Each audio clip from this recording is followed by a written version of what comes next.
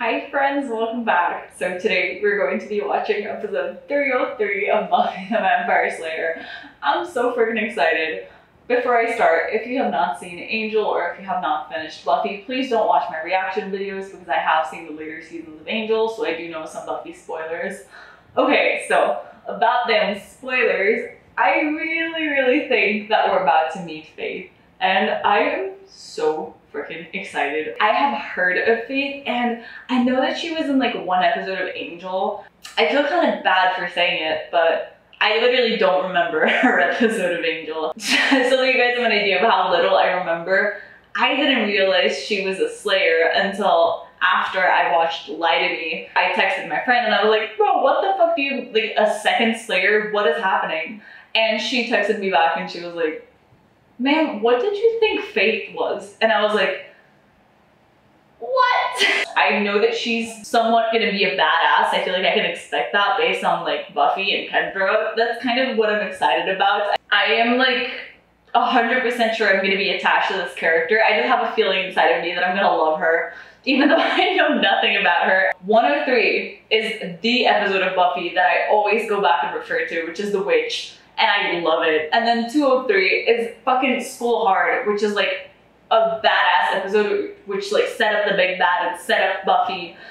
And then now, you know, 303, there's a lot of buildup because I guess episodes 3 are pretty important because the first two are kind of setting up everything. And then now is when we get to see things going. So a part of me wants to believe that this is when they're gonna set up the big bad and that maybe Faith is going to be coming as a consequence of that. So we should start. I'm hella excited.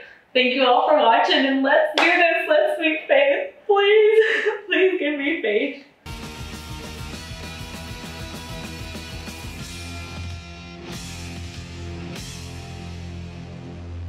Wow, it's also a big step forward. A senior moment, one that has to be savored. You can't just rush into this, you know? Oh, no, I can't. You can. You are. Oh, but no, what if they change the rule without telling? What if they're lying in wait to arrest me and throw me in detention and mar my unblemished record? Breathe. I'm such a Willow. I love her. Ooh, Scott Hope at 11 o'clock. He likes you.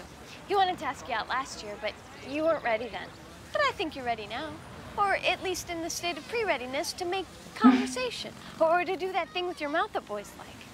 Oh, I didn't mean that bad thing with your mouth. I meant that little half-smile thing. You're supposed to stop me when I do that. I like when you do that. Ah, of course. I was like, this is too good. They're just sitting around speaking. What's gonna happen? Please be Faith. Please be Faith. But it's gonna be a bad guy, isn't it? I don't think Faith is a fancy bitch. We're here for one thing. Kill the Slayer. Yeah. Oh, fuck off. Have a nice night, sir. Right back at you. The Slayer. I'm going to rip her spine from her body, and I'm going to eat her heart and suck the marrow from her bones. No, you won't. Oh, motherfucker. Man, your nightmares are stressing me out.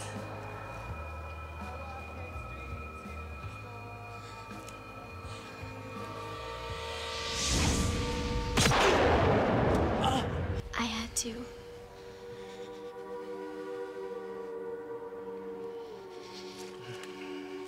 Jesus, Angel, dramatic much.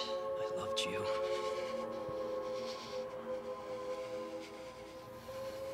Oh God, Angel. Go to hell! Oh, Lord. I did.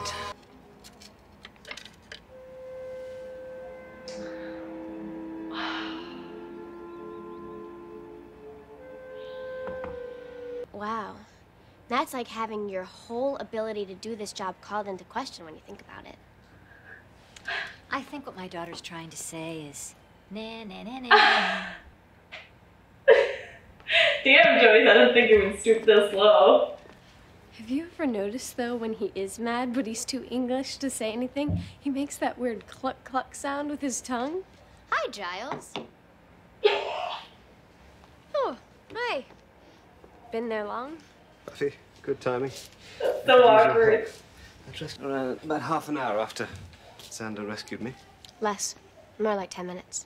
Oh, and was the vortex already open? Barely. I see. And Angel? Big fight. Angel got the pointy end of the sword. Kothula sucked him into hell instead of the world. That's about the it. You know, small stuff. Floating feather, fire out of ice, which next time I won't do on the big I want sword. to see that so bad. Are you mad at me? No, of course not. No. If I were, I would be making a strange clacking sound with my tongue.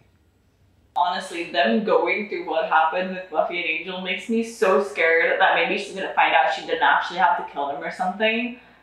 I don't know, but just the way that they're talking about it, I'm like stressed out.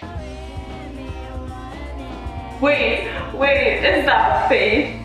Ma'am, wait, is it Faith? This won't hurt.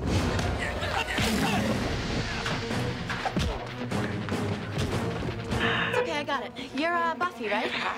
Oh my god! Oh, I'm Faith. Hi! Go on a limb and say there's a new Slayer in town. Oh my god. This is so cool, this is so bad.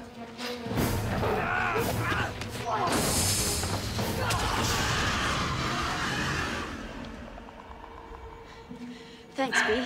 Couldn't have done it without you.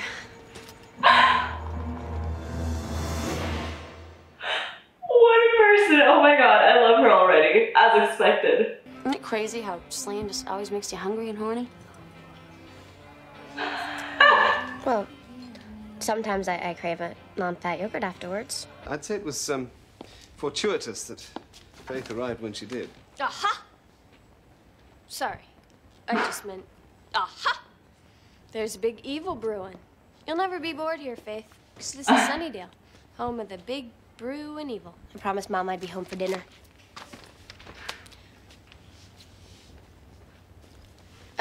To which you're also invited, of course. Dinner with us.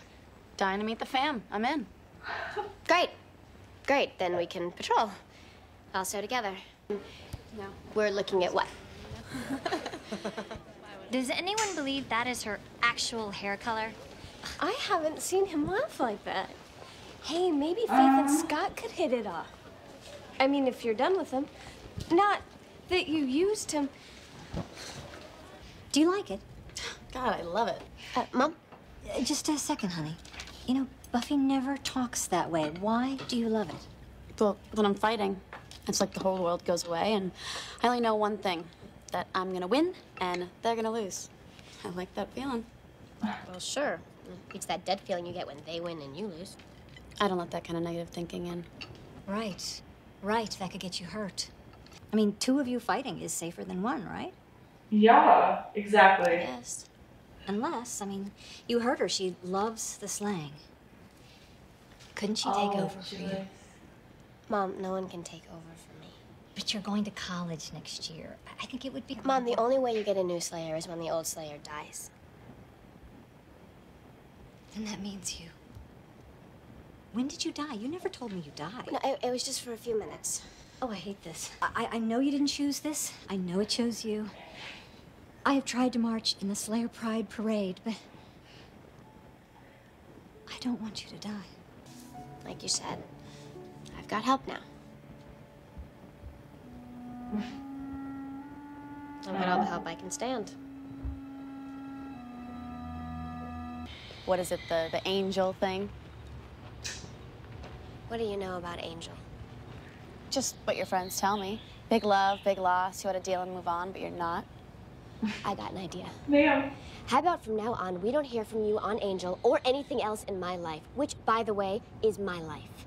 What are you getting so strung out for, B? Why are your lips still moving, F? Did I just hear a threat? Oh, fuck. Would you like to? Oh my god, I love seeing them fight together already.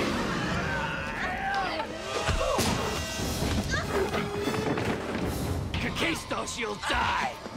Faith! Oh! Faith, come on, what the fuck, bro?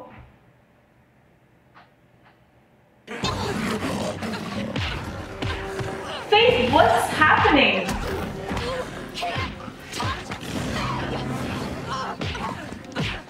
Jesus! I thought Buffy had anger issues. What is wrong with you? What are you talking about? I'm talking about you living large on that vampire. Gee, if doing violence to vampires upsets you, I think you're in the wrong line of work. Yeah, or maybe you like it a little too much. I was getting the job done. The job is to slay demons, not beat them to a bloody pulp while their friends corner me. You know, come to think of it, I don't think I've given a fair chance to Buster Keaton. I like what I've seen of him so far. I got you a little He's so present. gonna be evil. A guy in a retro shop said that it represents friendship. That's something I would very much like to have with you. Buffy, it's gonna be something real bad. Throw that thing in a ditch. Oh shit. I can't. Yeah, I'm fine. Did you reach the retreat? Yes, I did. What did our watcher say? Her watcher's dead. The room's $18 a day. That's every day. Yeah, I know. I'll get it to you by tomorrow, I swear. I was there when he killed my watcher, and I saw what he did to her, what he was gonna do to me. I tried to stop him, but I couldn't. And I ran. Faith, you did the right thing, okay? You didn't die. Now you do the math. One of him, two of us. Yes. No. This is his place. He drove us here. Fuck!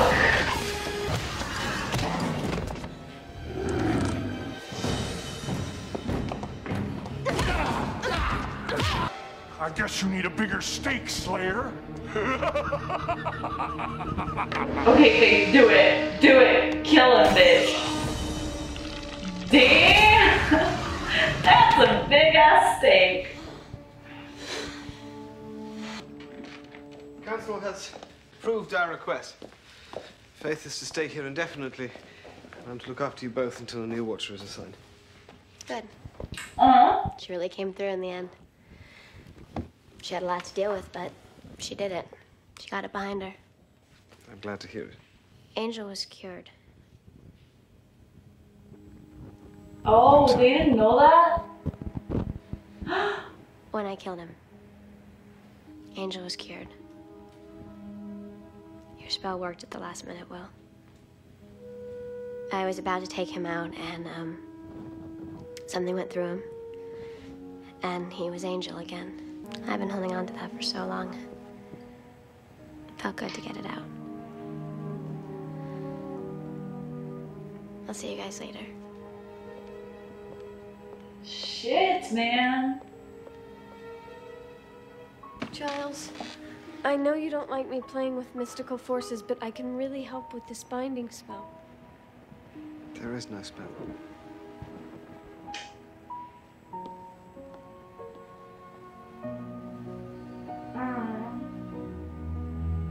What I'm trying to say is, if you would still like to go to the film festival, and I would understand it if you didn't, I'd pretty much love to go with you. I Please don't tell know. me he's not going with Faith. I'm really gonna have to think about this. This is the first time I've And noticed. I'm in. When do you want to go? Oh. Well, I have one thing that I have to do tonight, and then I'm good. I'm so incredibly worried that he's gonna turn out to be a bad guy, but I feel like they probably want to give her at least one love interest that isn't somewhat supernatural. So maybe he is going to stick around for a bit. But what I was gonna say that I just noticed is that I think that they really did a very direct way of telling us that Buffy was over Angel by not having her wear a cross. This was like the first time that I remember that Buffy's not wearing a cross. She was wearing like a necklace with a little heart, which to me, and this is probably me reading into things because when do I not, it feels like it's her way of letting go of Angel. Even though that she wasn't wearing the necklace that he gave her, it's still, I don't know, the cross immediately reminds me of Angel. So I feel like this is her way of being open to new people. I don't know. Please tell me she didn't go back to the place where she killed him. Please tell me she's gonna find out something that's gonna bring him back. Is this it?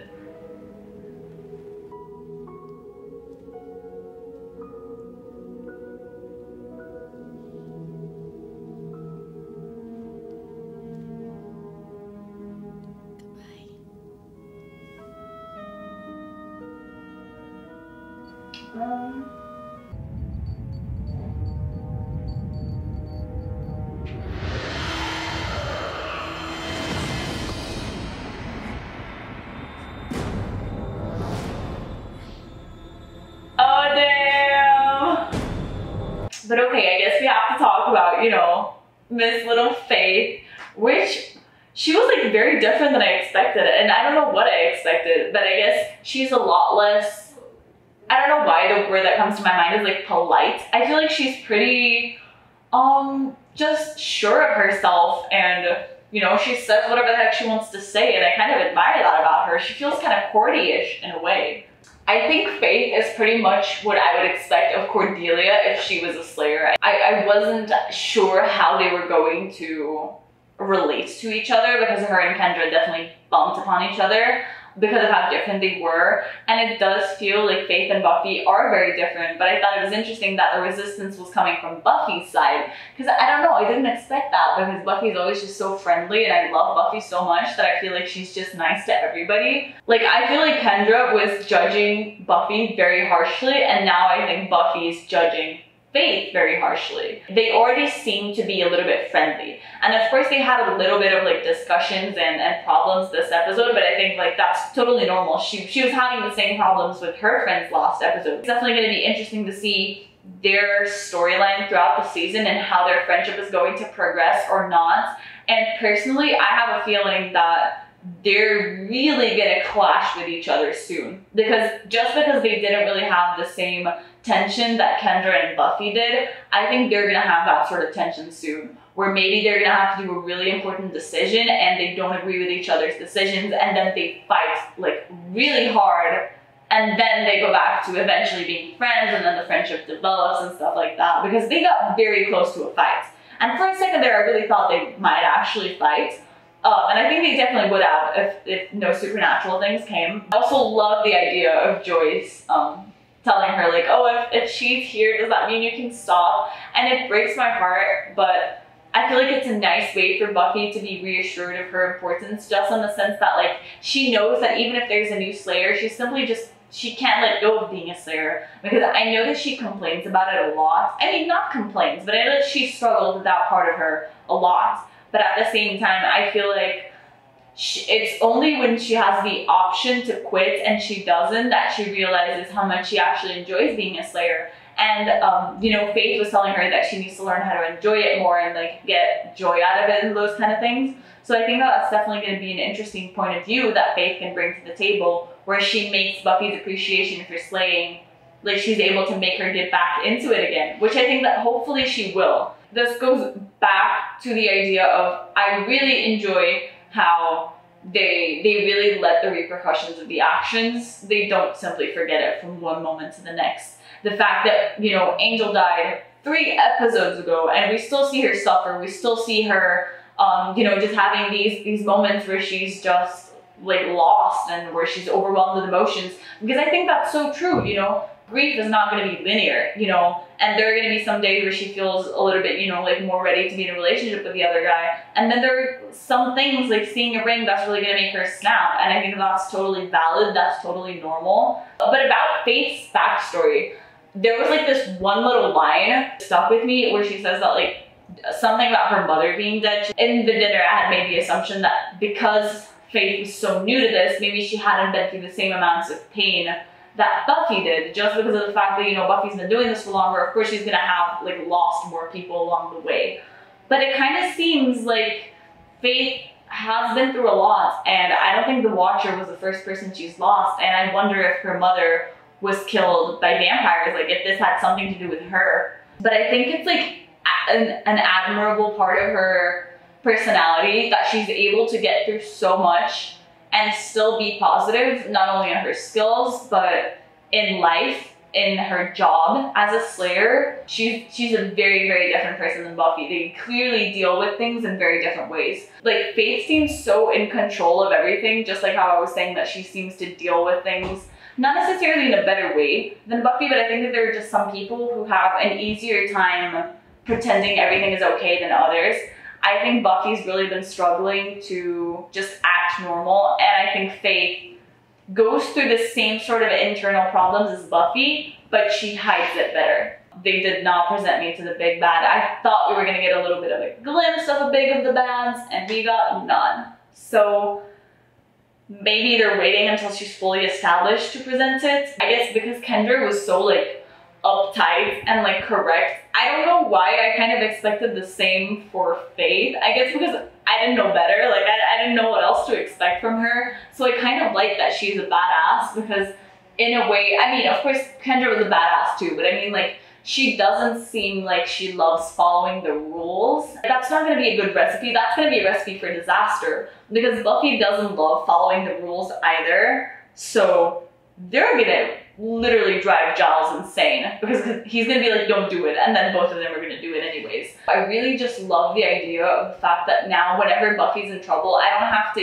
yell into the void, somebody please save Buffy. I can yell for Faith. I know that Faith is gonna be there. I feel like that's just gonna be like a weight lifted off my chest, just in the sense of like, now I don't need to be so concerned about Buffy, because there's somebody else equally as good who can actually kick some ass and save her when needed. And does she have some slip-ups and eventually not actually save Buffy the one time I expected her to? Yes, but we're gonna work on that, Faith. I have faith in you that you're gonna, you know, get your anger into control and actually become good friends with Buffandra. I don't know why I keep calling Buffy that. I'm sorry. It's just, now it's engraved into my brain.